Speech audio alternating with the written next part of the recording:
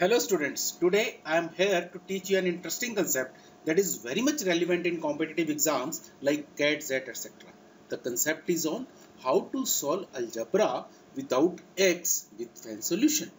Student, competitive exam like CAT, ZET just do not test your intelligence in concepts but also your presence of mind. Believe me, you can solve toughest of algebra question with ease with the help of fan solution.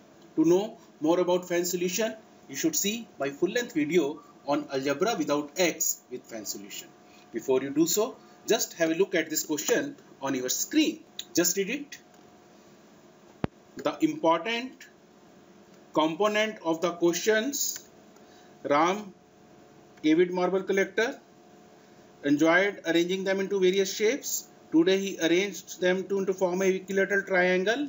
His brother Ram, Shyam, added 669 marble from his own collection to make into it a shape of a square. See, this is typical competitive exam question. Very verbose, very lengthy, very tough to do in the time pressure. Normally, student will do like this. They arrange them in rows. First row 1 marble, second row 2, third row 3. This is the way we can make an equilateral triangle.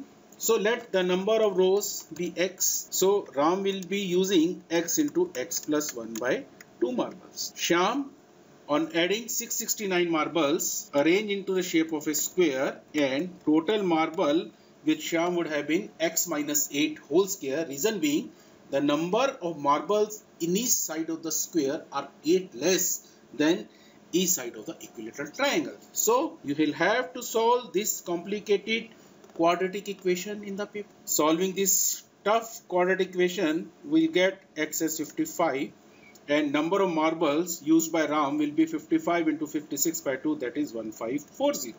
See, this is very lengthy, very laborious process. Can we have a simple process?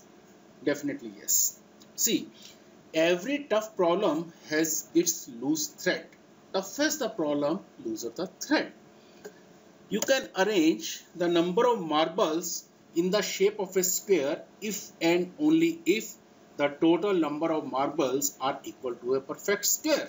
That is the simple thought. That is the loose thread. See, if you want to arrange them in the 3 by 3 square, so total number of marble should have been 9. What is 9? This is a perfect square. Similarly, 4 by 4 square will have 16 marbles. So, we'll check options in which adding 669 we get a perfect square. 47 on addition to 669 we get 716, which is not a perfect square. 56 plus 669 will give us 725, which is also not perfect square.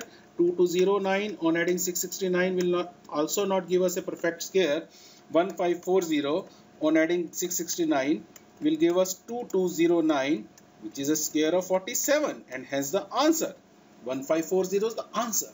Student, you can see that how simple tricks can save you from falling into examiner's trap. To know more about fan solution, to solve more algebra question and see how their fan solution work, you should create your account at hitbullseye.com. Hope you enjoyed the video. Happy learning. Thank you.